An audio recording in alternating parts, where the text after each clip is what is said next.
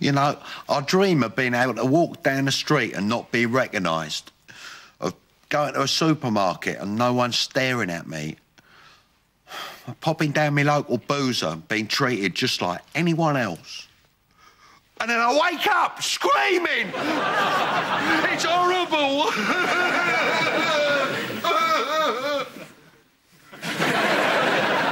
That's very interesting. Thank you. He's quite nice, my new therapist. Mind you, he did ask if I ever felt insecure. Cheeky sod. He hasn't met Harvey, has he, Dad? I've got no worries about my security with you around, eh, Half? 18 stone of pure muscle. And how tall are you? Just over 6'2", boss. Taller, surely. I mean, I'm 6 foot. It says so on my press release. Oh. So you must be 6'11"-ish, at least. Easily. Yes, boss. It's Gary. Oh, yeah.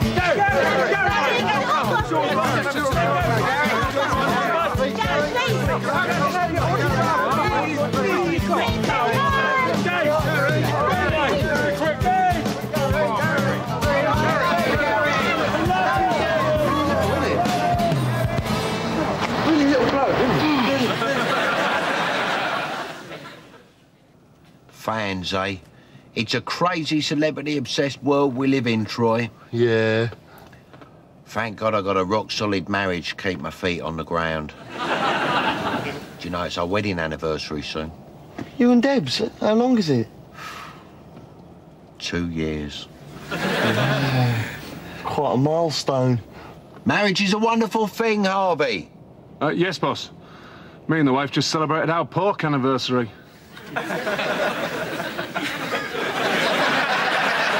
You know, I can seriously see me and Debs still being happily together when she's approaching her 40s. Donald, ducking hell, Dad. Go for it. People said it would never last, but we proved them wrong.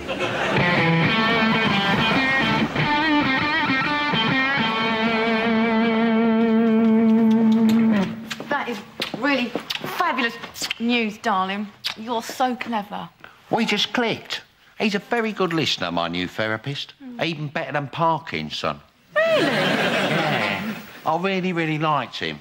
You said that about the last therapist, sir, and sacked him within the week. Well, that was totally different, Johnson. I mean, he made me feel uncomfortable. Yes, sir. He was the rather tall gentleman, wasn't he? I just don't like people talking down to me, that's all. No, sir.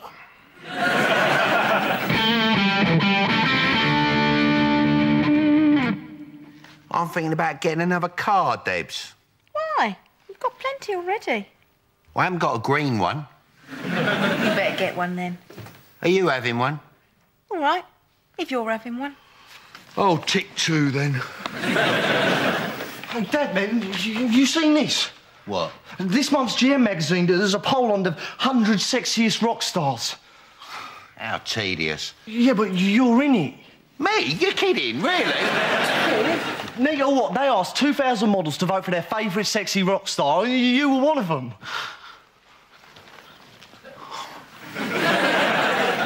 Me, your sex symbol.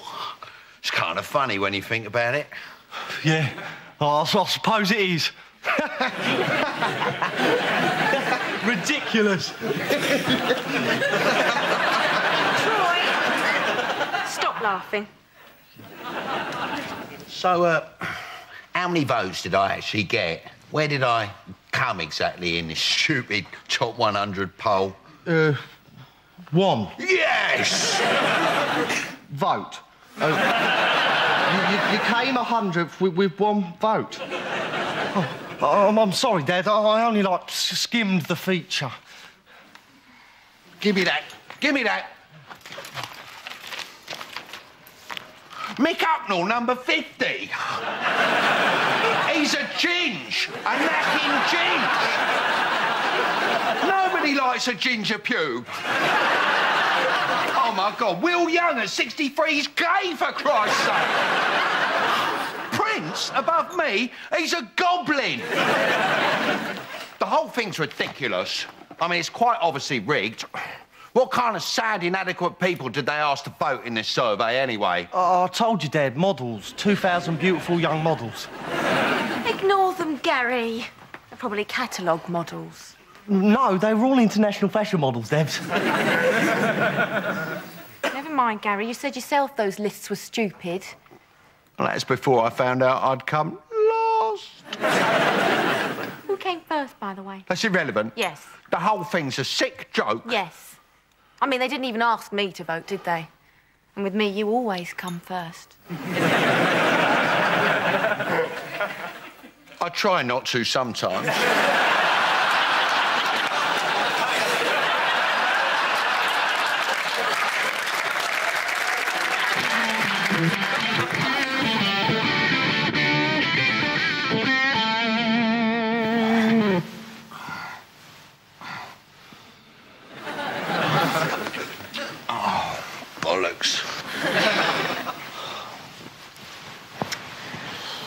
What is it, Gary?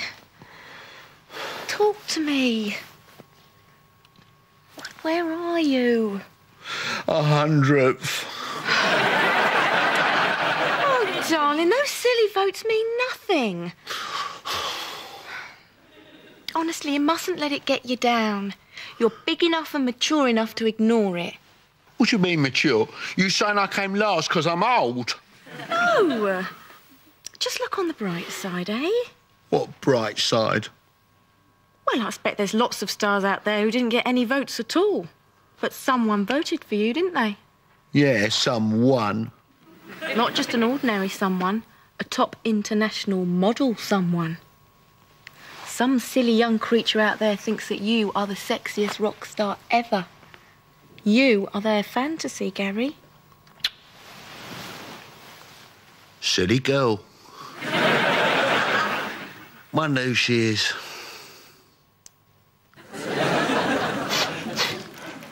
Did you find out? Her name's Zoe, Dad. She's the face of the new Shag and Daz ice cream ads. And this young lady voted for me. Well, I'll say this for her. She's got impeccable tits, taste. Oh, if I wasn't a happily married man. Oh,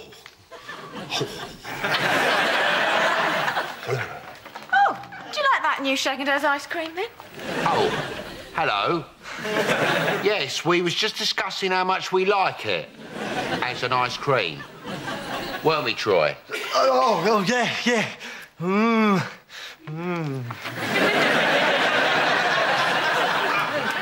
Gary, it says here on your press release that you're 6 foot tall. Yes. Right. Right, I want to talk gifts. Eh? For our anniversary. Well, I what? Tattoos! Of each other's names on our butt cheeks with a Venetian heart motif. Don't you want everyone to know that we belong to each other for always? Yeah, of course I do, darling. It's just that, you know, tattoos don't really fit in with my lifestyle these days, do they? What, sitting on your bum all day doing nothing? Yeah, it would hurt. Well, I suppose it is a bit undignified for someone your age. Eh? No. No, you're right. We've all got to grow out of following the latest fashion fads eventually. Actually, I changed my mind. I mean, it's all right for people like David Beckham, who are associated in the public mind with youth and fitness and virility. Actually, Debs, I think I should have a tattoo. No, Gary, I'm going to cancel it. Debs, I want a tattoo! Are you sure? Yes! OK, I'll arrange it. Good. Honestly, Gary, you always get your own way.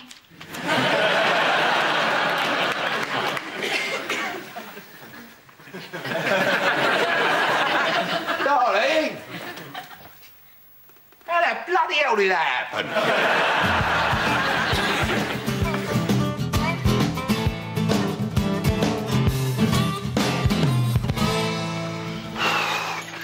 Debs wants me to have her name tattooed on my bum. It's very big this year, sir. I beg your pardon, Johnson? His and hers tattoos, sir. All the rage, apparently. Oh, right. But still, you don't want to get stuck with one for life, do you? No, sir. Well, I mean, perish the thought, but, you know, what if something happened to me and Debs and I was to meet someone new? Well, I was involved with other women before Debs, wasn't I? What if I had all their names tattooed on my bum when I met her? How would that have looked? Like a telephone doodle pad, sir. There must be some compromise I can come to. Oh, there is a middle way, sir. Down the crack. Where it won't show.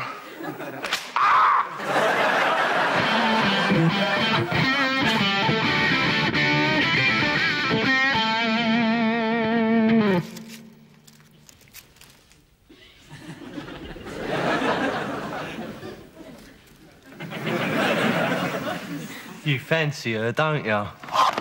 Troy, what are you saying? Why do you want a phone number then? Haven't you heard of common courtesy? Who brought you up? Mum. Kelly Joe? Oh, yeah.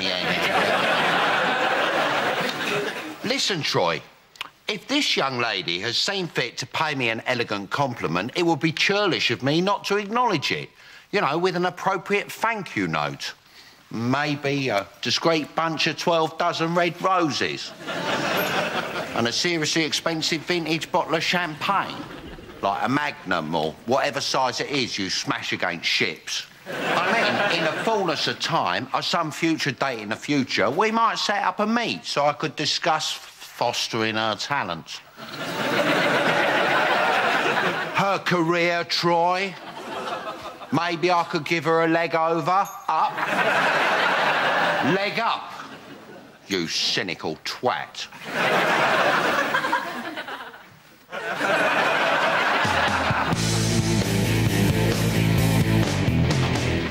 Gary, our marriage, we have to talk about it. Do we? Yes. Oh. It's serious. What, talk now? No, next Tuesday. It's for Marie Claire. Oh, fine. They just want the usual celebrity tips on a happy marital sex life, you know. So I'll just give them my usual spiel about being a cook in the kitchen, a lady in the parlour and a tart in the bedroom. Or Catwoman. Whatever. Gary, are you all right? Yeah. What am I talking about, bedroom? Johnson, is the whirlpool bath heated? I believe so, madam. I'll get my wetsuit. Scuba-dooba-doo. Scuba-dooba, don't bother, darling. I'm not in the mood. OK, you sit there and we'll finish off that game where I dressed up in my French maid's uniform and dusted you. I don't remember that. You were in the beekeeper's mask and the butler's uniform. Oh, right. Butler's uniform. Like Johnson wears. When was that? Last Thursday.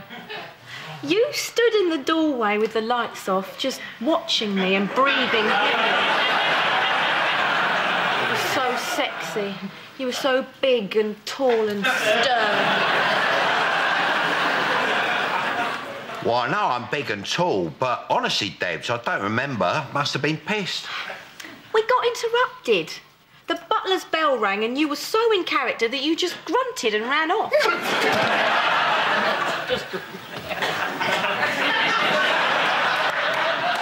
I think we embarrassed Johnson. He's a bit of a prude, isn't he? But he's not here now. Look, Debs, I'm a bit tired, yeah? Gary, half the time I talk to you, your mind seems somewhere else. Yeah, whatever. Fine by me.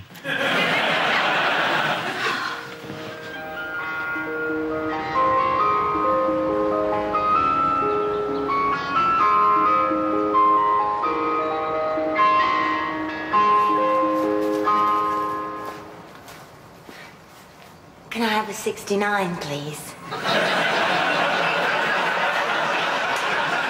With a Mars bar.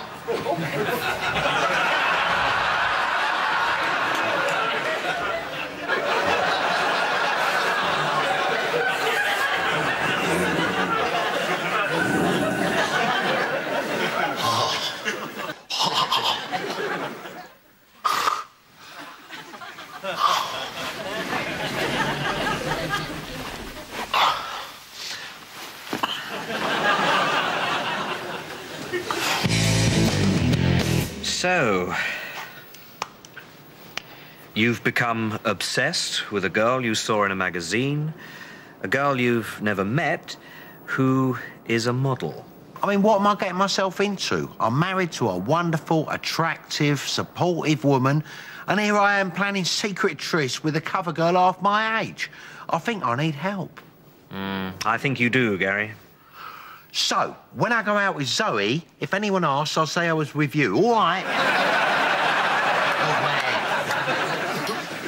Back eyes and listen, always gotta let you grip. The car's always fixed. Now picture that high ski change with no fuel. That's absurd. Forget that. Good guys for blue, bad guys for black. Where was you at? Wherever you first blood.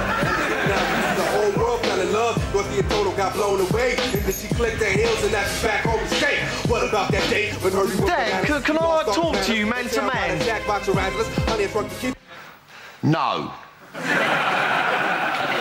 Dad, what's happening to you? The music, the dancing?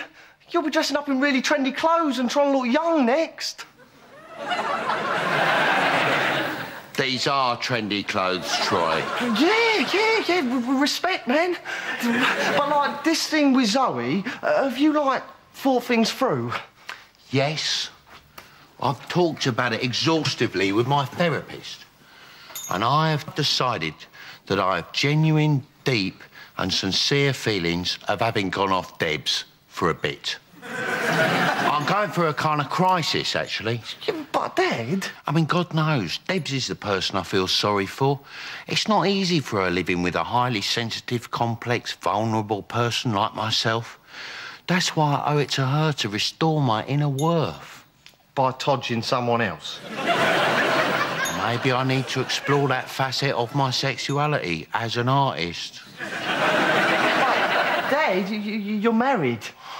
Troy, an exclusive monogamous marriage is the highest ideal we can aspire to. And if this is what it takes for me to save mine, I'm prepared to do it.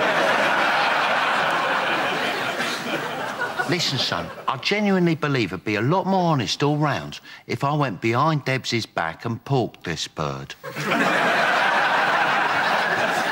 And I also happen to believe that Debs would be glad about it if she knew my reasons for doing it. You should tell her, sir. Why spoil the surprise?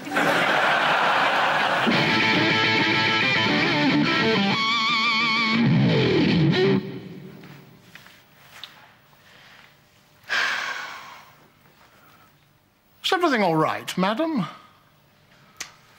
I think so, Johnson. What do you think? Fine, absolutely fine. Well, there's something wrong with me and Gary, and I just don't understand what it is. I finally thought I got the whole thing about right. The ideal pairing of two equal halves, partnering and combining with each other in perfect, harmonious, balanced oneness. It is. It's like a ripe peach. What? Your marriage, madam.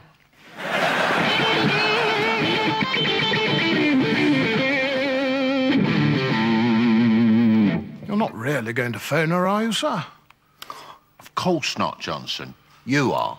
Out of the blue, sir, just like that? Now, tell her you got Gary Bloke on the line, wish him to speak to her, and then pass it back to me. Hello, Miss Zoe Jones. I have Mr. Gary Bloke on the line for you.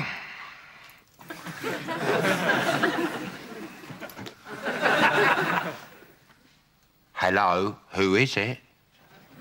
It's Zoe. Oh, hi. Hello. Hello. Gary Bloke. Can't believe it. You've always been a real hero of mine. Got all your records and everything. I've been a big fan of yours since I was a young girl. Right. You are a young girl, aren't you? I meant really young, you know, like school and stuff. Oh. I really like your music. Oh, thank you. And I really like your body. Really? Yeah. Thanks. We got a lot in common, haven't we? both of us have, yeah. I've got my music, you've got your body. God, we can really talk to each other, can't we? Yeah. Like, really communicate. Yeah. Because, you know, there's some people who think just because you look good, you must be self-obsessed and vain and really stupid and can't really have an interesting conversation. Do they? Who says that about me? No, me, silly. Oh, you used to think that about me. I forgive you. Self-obsessed, moi. Oh, you are funny. I love your sense of humour.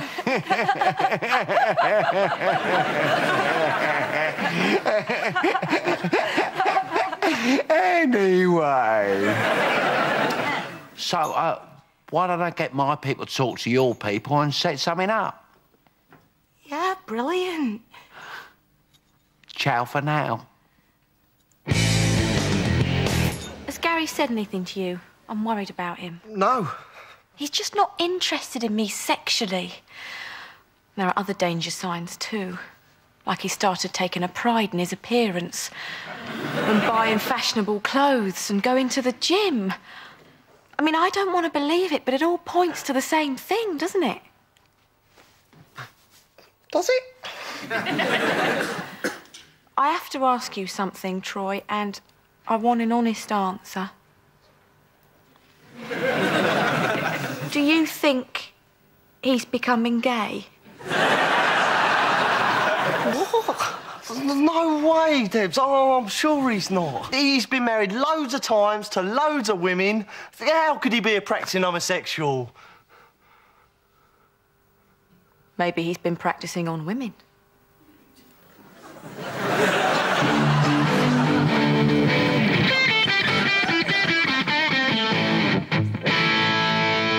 Yeah, hello. I'd like to book a suite for tonight, please. The name's, McTavish. Yeah, Mick McTavish. Yeah, I'll hold. You were right about this false name ploy, Dad. They think you're just an ordinary person. Right. You're fully booked? Oh, well, it is for Gary Bloke, really. Yeah, the Gary Bloke. But he doesn't want anyone to know about it. Great. Right, thanks. Right, ciao, then. Sorted.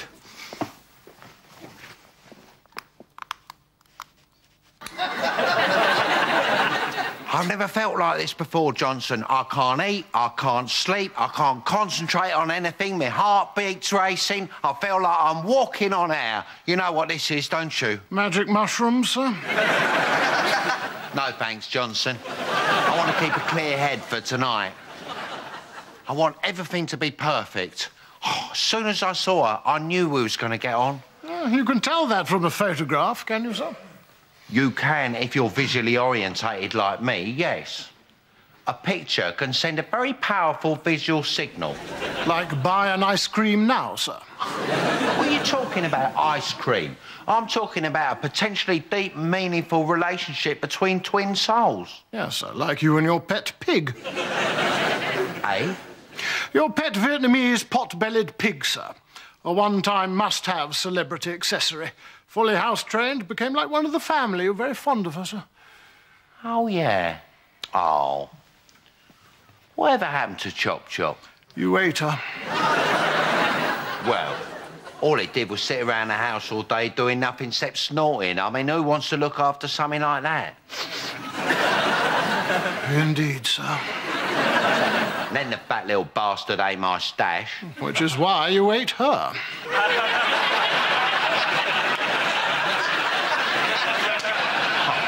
I never had a rush off bacon before.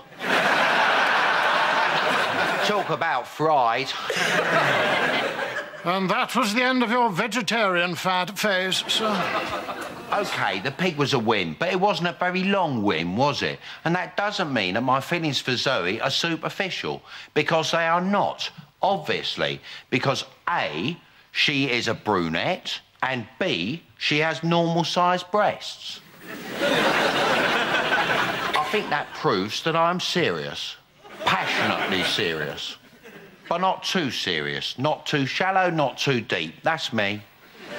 Just the right thickness.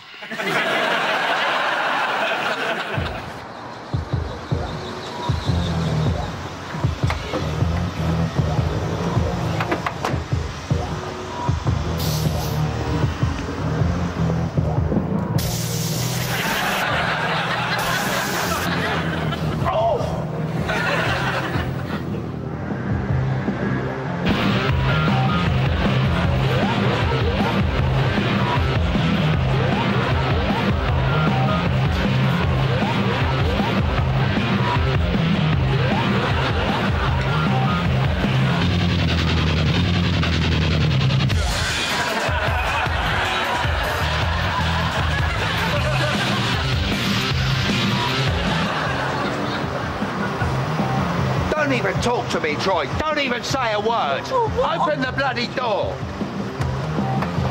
That was your fault. How could you let me walk in there like that? She was like a bloody giraffe. I'm going to my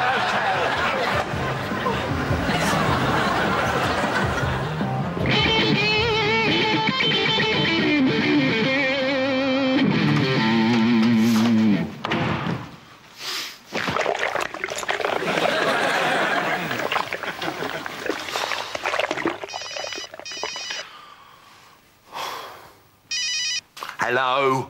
Gary? Oh, hi, Debs. Don't say anything. I know exactly where you are and what you've been planning. You do? You naughty, naughty man. Maid service? Oh, Gary, you soppy old romantic, booking us a hotel suite. You knew the hotel would be on the phone to the papers as soon as you booked it under your real name. And me getting tipped off by a gossip columnist was so funny and sexy and brilliant. Yeah, well, I'm glad you liked it. Sort of like a rehearsal for our anniversary. An undress rehearsal. Come on, gorgeous, get these trousers off. Ooh! Ooh, happy anniversary. Oh, it's tattoo time. Hey?